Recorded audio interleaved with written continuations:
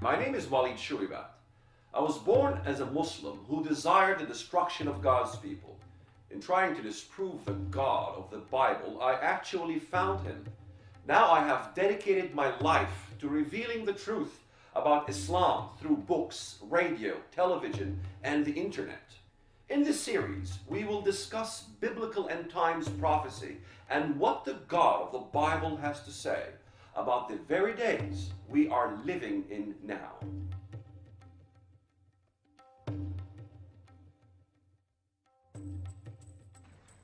We meet at a time of great tension between the United States and Muslims around the world. The relationship between Islam and the West includes centuries of coexistence and cooperation, but also conflict and religious wars.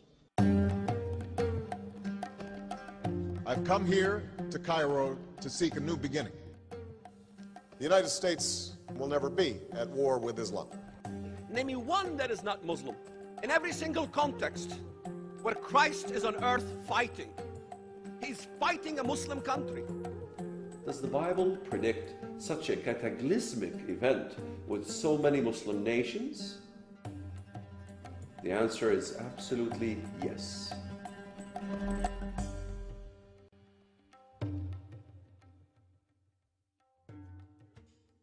When it comes to the issue of the image of the beast, which the Bible talks about the followers of Antichrist bowing to, it is important that we stay away from exaggerated fairy tales that we all see on the media or the internet. Laserium shows and Star Trek, many prophecy analysts attempt to take the passage of Revelation 13:15 literally. Thus, many are expecting the Antichrist to produce a literal animated statue or an image that will speak, which everyone will be commanded to bow to. After all, he was given power to give breath to the image of the first beast so that it could speak and cause all who refused it to worship the image to be killed. Well, this is not a Laserium show, but we need to understand in context what it means. But whenever one interprets a passage that was intended to be allegorical or an allegorical passage that is intended to be interpreted literally, they have fallen prey to a common pitfall. We have to be careful when we look at things allegoric that we interpret them as such and not literalize allegories. In seeing these absurdities we read in the internet, we can see the need to dig deeper into the allegoric meaning of certain passages in the Bible. So how are we to understand this passage then? He was given power to give breath to the image of the first beast so that it could speak and cause all who refused to worship the image to be killed. The obvious interpretation is that the prior beast kingdom that was wounded shall come back to life again. This is simply a revival of the wounded kingdom, not an individual person. So this is not speaking of an individual, but an entire entity and an empire. When we examine Scripture, first we must commit ourselves to some deeper investigation, and then we must allow the Bible to interpret itself. The concept of reviving and creating an image of the beast is something that the Scriptures give us ample information to understand properly. If we search through the Bible for various usages of the word image, we will gain significant insight into the nature of what this passage is actually talking about. There are several aspects to the meaning of this image. The Bible describes an image, for example, as a religious or national symbol set up in the temple. Quote, "For the Israelites will live many days without king or prince, without sacrifice or sacred stones, without ephod or an image." Hosea 3:4. When Israel was destroyed as a kingdom, it lost everything. It lost its centralized national religious institution with the destruction of the temple. That would be the sacrificial system and the ephod. and also lost its national symbols, the Ark of the Covenant, the menorah, and the rest of the temple articles. Islam also has a temple for Allah, the Kaaba, along with the temple articles, the black stone, as well will be discussed more in detail later. Jehovah's temple articles in Jerusalem were a shadow of a greater things to come, the Messiah in this case, while Allah's temple articles, the black stone, resembles a shadow of Satan's coming, the Antichrist. An image also could represent an idol, a medium, if you will, that represents a living being. One could erect an idol to a god. King Nebuchadnezzar erected a massive image, a dead idol of himself, and demanded all of his subjects to bow and worship it. This is an example of idolatry. This could easily apply to Satan as well, who is called Baal or Bel or Baal-Zebub in the Bible. One could erect an image of Baal or Satan that would serve as a medium and a representation of Satan worship. This type of image is not restricted to a statue, however. It can even be a stone, such as the black stone meteorite in the Kaaba in Mecca. A great example of this is a quote from the Bible itself. Quote, "At last the mayor was able to quiet them down enough to speak. 'Citizens of Ephesus,' he said, 'everyone knows that Ephesus is the official guardian of the temple of the great Artemis, whose image fell down to us from heaven.'" Acts chapter 19, verse 35.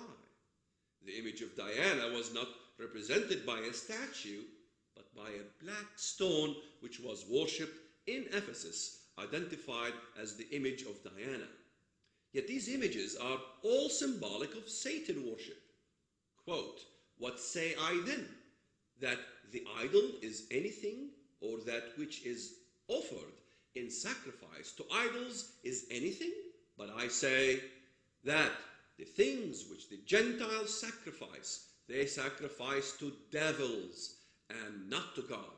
And I would not that ye should have fellowship with devils." 1 Corinthians 10, verses 19 to 20. Satan sets up idols as representations of himself until he comes down to earth and establishes himself as the Antichrist in human form. Islam wants to destroy every image that represents Jehovah. This is why Muslims want to destroy Jewish and Christian symbols. But the reason that Muslims desire to destroy Christian and Jewish images is because Islam desires to destroy Christianity and Judaism altogether. According to Islamic tradition, when Jesus returns, he does not merely come to convert most Christians to Islam, but to literally abolish Christianity as we know it today. This fact is understood when we analyze a very well-known tradition which states that when Jesus returns, he will, quote, "break the cross, kill swine, and abolish jizya. Allah will perish all religions except Islam." End of quote. So while Islamic tradition claims that Jesus will return and destroy all symbols of Christianity, there are also significant parallels in Psalm 83 and Judges chapter 8:21 that say he will in fact destroy the symbols of none other but Islam. In Psalm 82 to 83, the Bible says there will be a war between Messiah and the Antichrist. The Gideon Messiah or War Messiah will come to rescue Israel. He will carry out an important task. "Do to them as you did to Midian, as you did to Sisera and Jabin at the river of Kishon, who perished at Ain Dur and become like refuse on the ground. Make their nobles like Oreb and Zeb, and their princes like Zebah and Zalmunna, who said, 'Let us take possession of the pasture land of God.'" Psalm 83, 9 to 12. After listing several Muslim nations that form an end-time alliance to destroy Israel, the psalmist prays, "Make their nobles like Oreb and like Zeb, ye, all their princes as Zibah and Zalmunna. But what happened in the story of Zibah and Zalmunna? The answer is found in Judges chapter 8, verse 21. Quote, "Then Zibah and Zalmunna said, 'Rise yourself and fall upon us, for as the man is, so is his strength.' And Gideon arose and slew Zibah and Zalmunna, and he took the crescent ornaments that were on the necks of their camels." Later, in fact, in verse 26, the Bible says that the Midianite kings were wearing the same crescent ornaments around their necks. After Gideon stripped all of the crescent ornaments off of the slain kings, the people, and the camels, he melted the gold. In reality, the story of Gideon is the story of Messiah. He is a parallel of the Messiah, and the Messiah will do the same as Gideon did. It is also the story of David and Goliath, parallel to the showdown between Christ and Antichrist, who blasphemes the God of Israel and proclaims, "I am against you, most haughty one." Jeremiah chapter 50, verse 31. David, with precision bombing, lodges a stone into Goliath's forehead. This is what happens to Babylon and the Antichrist. Quote, "Their arrows shall be like those of an expert warrior. Furthermore, none shall return in vain." Jeremiah chapter 50, verse 9. This is modern precision bombing. Not a single missile will miss its target. Bel, the moon god, will also be destroyed, and all the idols of the crescent moon taken away. The Bible even quotes it. Bel is shamed. Murdach is broken in pieces. Her idols are humiliated. Her images are broken in pieces. Jeremiah chapter 50, verse 2. Bel, or Baal, the cult of the crescent moon, is finally destroyed. While Muslims deny they have that cult, they link to it in many forms, which we will discuss later. Bel has always been symbolized by the crescent moon. In Judges 8:21, the word used for crescent is Saharon, which literally means crescent moon. It comes from the root of Sahar, which is literally used for the name of Satan in Isaiah 14, Hilal ben Sahar. Even the word Hilal or Hillel is the word that the King James Bible translates as Lucifer. The full phrase actually means morning star, crescent moon, which is the very symbol of Islam. In other words, while Muslims deny that they worship Baal, they cannot deny that these symbols come from the ancient Baal worship. The symbol of Islam and the name of Satan are one and the same. This is significant and is a very clear hint into the spiritual origin of Islam and the Antichrist. So we see that the ancient enemies of Israel worshipped a God that was symbolized by the image of the crescent moon. To this day, this has not changed.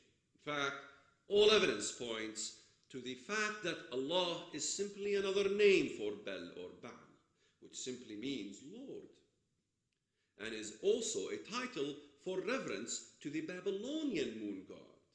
The Romans had the same god, and so did the Greeks, who worshipped Gog or Gyges, a war deity called Men. Well, that's where we get the word moon. This is also the God that Abraham left behind for Jehovah, the one true God. It comes as no surprise then that Jesus referred to Satan as Baal-Zebub, or the Lord of the Flies, in Matthew 12. The Hastings Encyclopedia of Religion and Ethics confirms the fact that the Arab name Allah correlates to Baal, and I quote, "Allah is a pre-Islamic name corresponding to the Babylonian god known as Bel." Gideon was named as Jerub-Baal, the one who contends with Baal, the moon god. Gideon was a type of the warring Messiah because he fought Baal. Likewise, Christ, the ultimate Jerub-Baal, will fight Baal in the flesh and bruise his head, completing what was promised in Genesis 3:15. Dr. Arthur Jeffrey, professor of Islamic and Middle Eastern Studies at Columbia University and one of the world's foremost scholars on Islam, wrote that the name Allah and its feminine form Allat were well known in pre-Islamic Arabia and were found in inscriptions uncovered in North Africa. According to Jeffries, Allah is a proper name applicable only to their peculiar God. He adds, Allah is a pre-Islamic name corresponding to the Babylonian god known as Bel. Bel simply means Lord, and this is a title for reverence to the moon god Sin. We will return to Walid Shoebat in a moment. The man sitting next to me can certainly tell us he was a terrorist. A former PLO terrorist. Former terrorist now living in the U.S. Former Muslim terrorist. And raised a Muslim. Fighting for the justice of Israel. We have to stand with Israel. Judea is the heart of the Jewish people. Walid Shoebat. Walid Shoebat. Walid Shoebat. One word caused me to believe in the truth of the Bible, and that's the word Israel. The problem is a massive racist ideology that is growing throughout the Middle East and the Muslim world. On this program, we are offering for your tax-deductible gift of $55 the DVD lecture series Islam, Prophecy in the Bible, which includes the free DVD of the miraculous testimonies of the 3 ex-terrorists and how 3 men went from being Islamic terrorists to now ambassadors for Christ. Please call now at 1-877-832-7200 or send your gift to Forum for Middle East Understanding at 2865 South Eagle Road, number 310, Newtown, Pennsylvania 18940. This is the first TV series produced by the Walid Shoebat Foundation. With the support of many friends has enabled us to produce this landmark TV series, which brings clarity to the scriptures concerning the end times. Walid Shoebat, for 17 years, ever since converting to Christianity, after his wife challenged him to show her all the corruptions in the Bible, when he was trying to convert her to Islam. Since 2003, Walid has been speaking out on television, radio and the internet concerning the threat of Islam, reaching millions with the truth. We will now return to Walid Shoebat on End Times Today.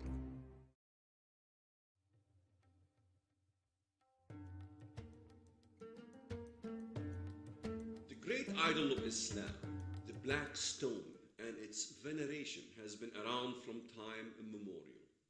Yet despite the very clear correlations, few prophecy analysts have ever linked this to what has already been spoken of in the book of Acts. Everyone knows that Ephesus is the official guardian of the temple of the great Artemis, whose image fell down to us from heaven.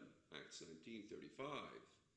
The image of Artemis is strikingly similar to the meteorite stone image in Mecca, which Allah commands 1.3 billion Muslims to literally bow down and prostrate themselves towards at least 17 times during their 5 daily prayers. John of Damascus, who lived at the advent of Islam and served in the court of the Caliph and was thoroughly familiar with Islam from its inception, writes in his work concerning heresy, quote, "So then these were idolaters and reverenced the morning star and Aphrodite, who they indeed named Akbar in their own language, which means great." The Islamic connection to Aphrodite is evident in the Muslim cry, Allahu Akbar. Allah is great. Aphrodite is actually Allat, the feminine root of the name Allah. Even the Greek historian Herodotus, writing in the 5th century BC, considers Allat the equivalent of Aphrodite. Quote, "The Assyrians call Aphrodite Melita, and the Arabians Al-Ilat." The pre-Islamic Arabs believed Allat resided in the Kaaba and also had an idol for her inside the sanctuary. Quote, "The Quraysh, as well as all the Arabs, were wont to venerate Allat. They also used to name their children after her, calling them Zaydullat and Taymillat. Even the Bible confirms this style of naming. The name Sanballat in Nehemiah chapter 2 verse 19 is a derivative of 2 words, Sin, the moon god, and Allat, Aphrodite, the feminine of Allah and one of the 3 daughters. Such names existed long before Muhammad whose father's name Abdullah, meaning the slave of Allah, the moon god. Sanballat was known to have harassed Israel as they were attempting to build the temple alongside with Tobiah, the Ammonite, and Geshem, the Arab. Nothing has changed. Today, these same people with an evolved form of the same religion still harass Israel and are the main obstacle to the rebuilding of the temple.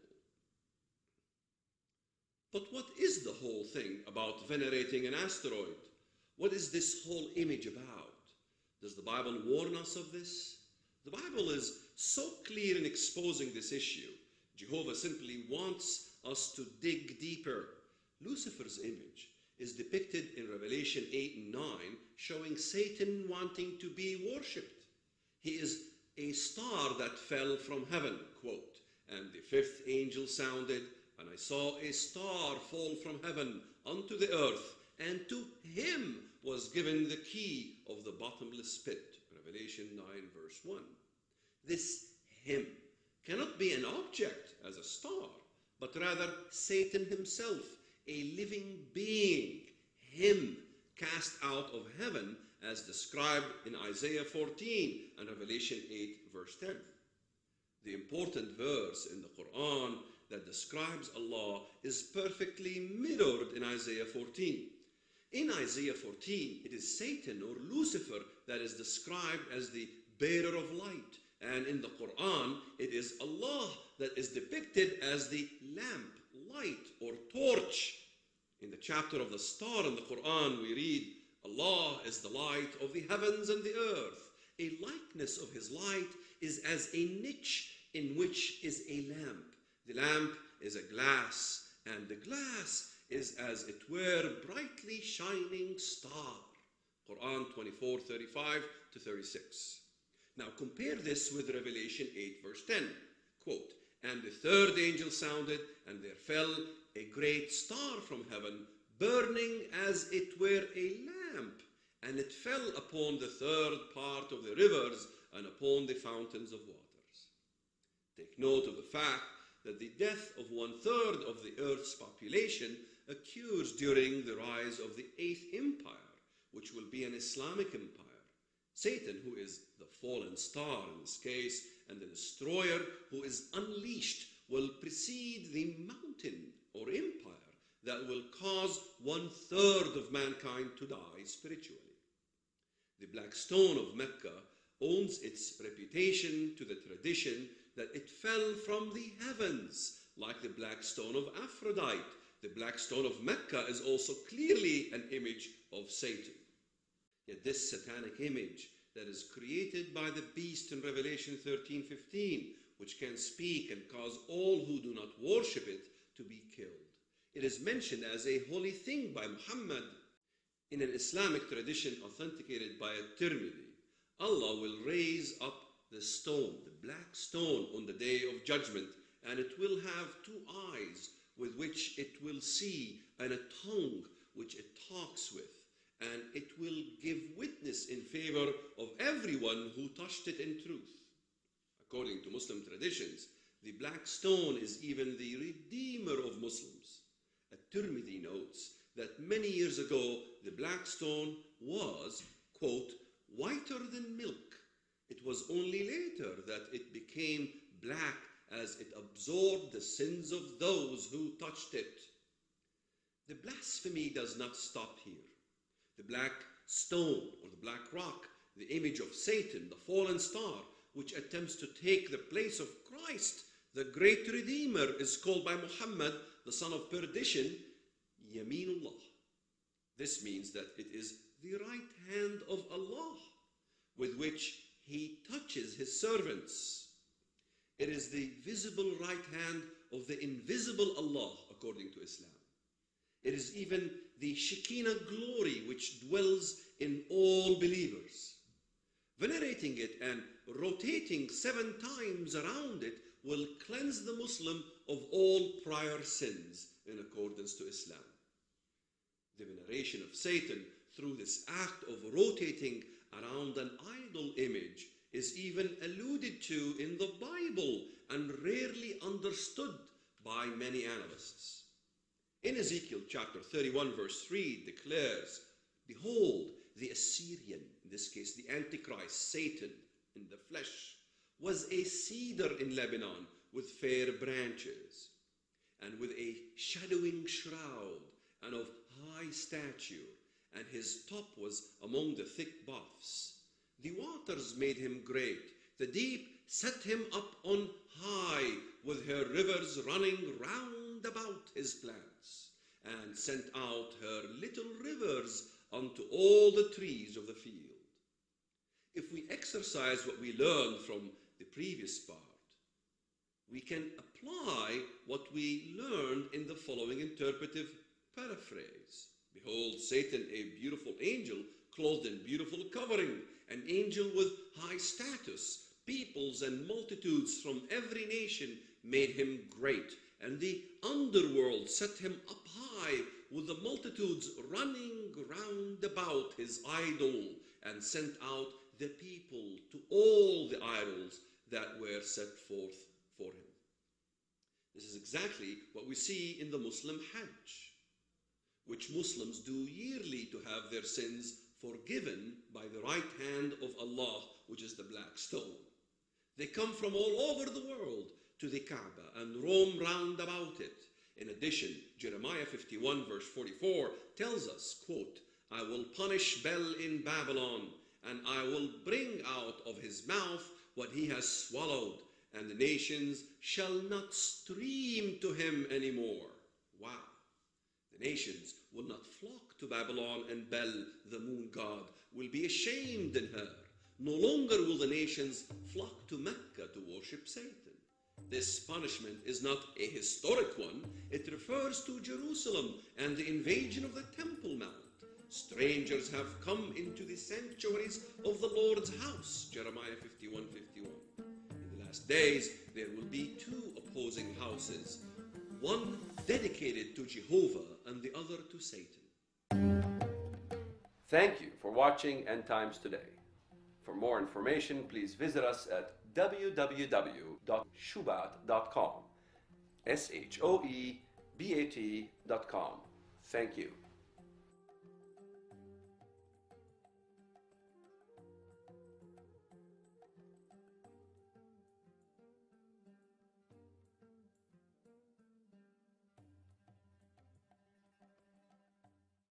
Walid Shoebat, a former Muslim and, like Paul of the Bible, a former terrorist, now a watchman on the wall, is bringing the truth and warning on the issues of Islamic fundamentalism through television, radio, as well as the internet. Please help us by partnering with us today by calling 1-877-832-7200 or sending your tax-deductible donation to Forum for Middle East Understanding, 2865 South Eagle Road, number 310, Newtown, Pennsylvania, 18940.